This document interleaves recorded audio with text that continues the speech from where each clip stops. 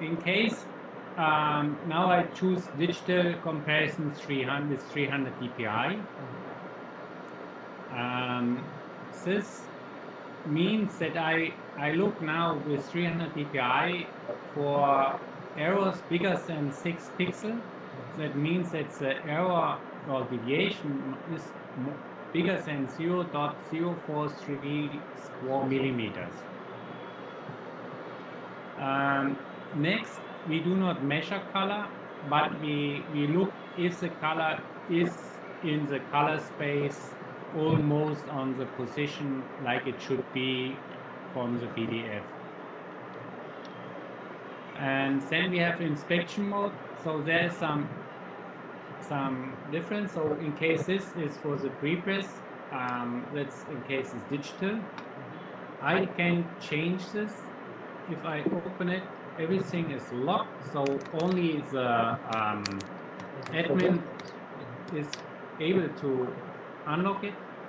And now you can see here, we can change the resolution from 300 to 600 dpi, and we can here change from digital to leaflet, standard, and carton. So especially in case of digital, we do not look in anything in case of paper. By leaflet, we know that we have some issues, or we can have some defects coming from the back side and the front side. So if you have very thin papers and you print a little bit too much black, you see a lot of things from the back side and the front. So we can reduce this in case of defaults. And so that's the inspection which takes the longest time, and then we have standard where normally you can inspect folding cartons and things like this. And this carton, this we were reading, but the carton we have here in Europe, some customers, they print in the inside of the carton. So therefore, in the inside is normally not that wide than the outer side. So in case so, we can do there some adjustments. But normally this is only, you have to adjust the parameter only once, and then everything is running. So these templates and the parameters is actually pre-fixed. So the customer can change it on the time to time, or they also it have can be changed. That's the customer things which the customer has to create those parameters during the installation process. So it's more or less without any parameters, because this has to be done by the customer. So if they have some new preset, you can you can override one, or you can just create a new one and name it whatever name you like, and then it's a new one. And you can take this. On the next page, you have then you select the approved PDF file from your customer. Normally you have some in your file system of your server, or in the prepress you have some systems where you have some reference files from your customer where you also take the plate making. And then you open the files, and you see here the carton is just cutted by the die line. That's done in case of some presettings. And the next thing is that you just, that's this reference file, then you take the sample file. So the sample file is always chosen in the PDF format, or should they can use the EPA? Sample file could only be in PDF or in a scan for scanning. And then, so let's open the sample file, and you just commit the files. Now in the back, the screen is now free for the next job, because that's the advantage of the server-client architecture. So you have not to wait until you get the result, so you can start with the next job.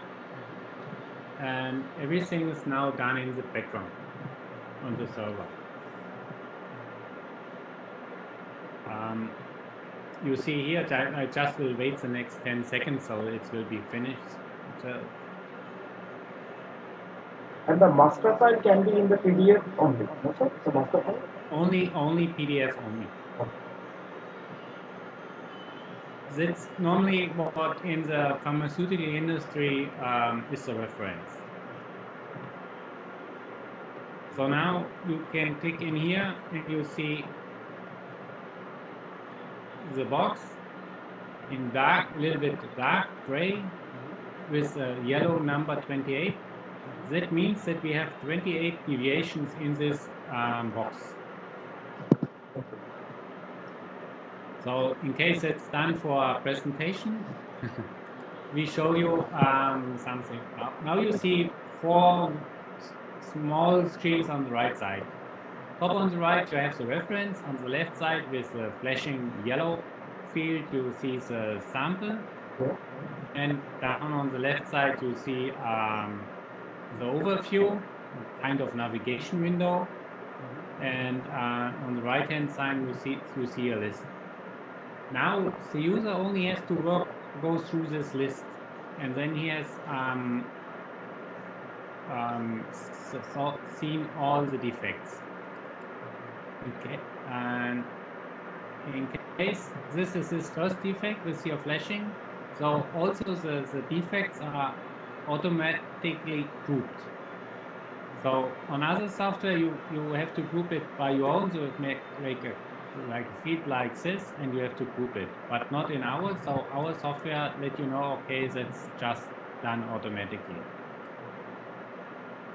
Then in case you have the chance to give a comment to this defect, wrong color, maybe missing color or whatever, and then it's, in case if you do not accept this deviation, it's getting red.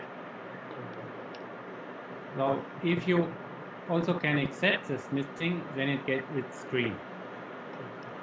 But it will never remove from any reports. Whatever you do, if it's red or green, it will written in the report. Also if you have not seen it. Now you can just go through the defects. I do not will give them for all wording, so I just go through the picture. So now you see a missing black dot in the blue field, same in red. Here you see the change colors, and what you also can do, and that can be done by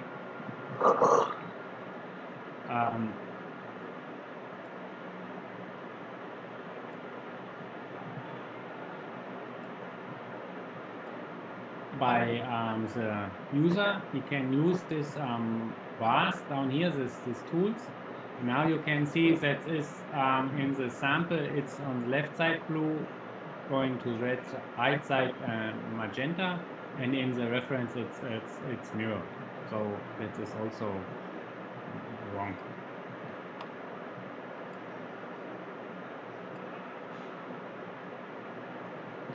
So next is missing. So there's missing color in this logo.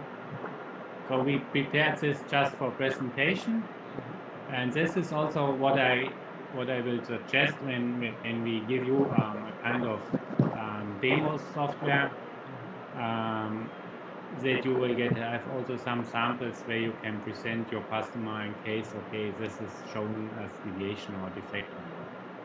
So these deviations, this can be adjusted directly from here, or do they need to go to the designing side again and need to No, correct that it? is just a comparison software. We do not adjust or correct anything. So we do not touch the PDF file or the reference file. We just take it and compare. Okay. Then regarding the reports, that the customers will change the corrections, right?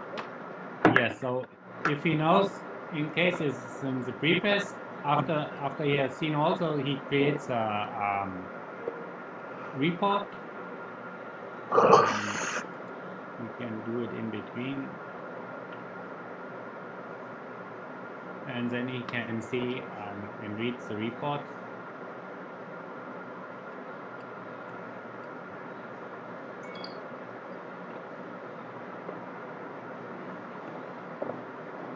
So we now see here that it's written the report, so it's done one report. I just have to, we can open it.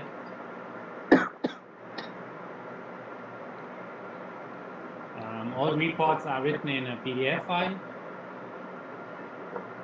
and you can store it somewhere on your server, or you can just print it out, but normally it makes no sense to print it out because the size is too big.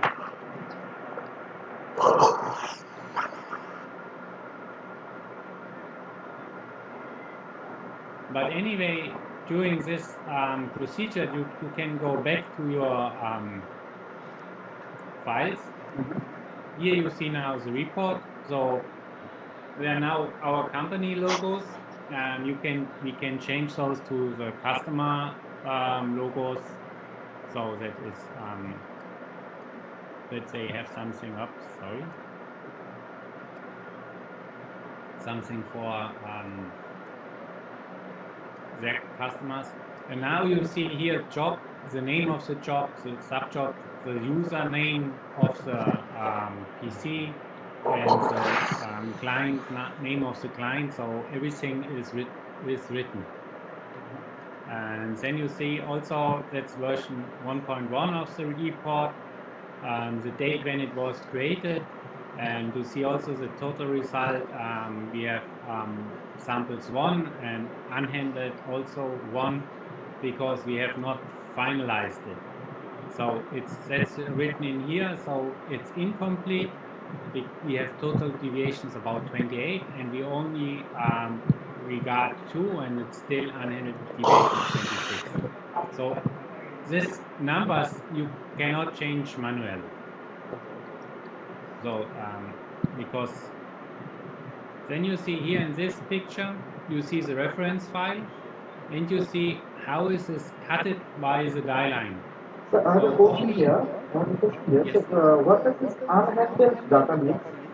Because we are not changing anything in the design. So Yes.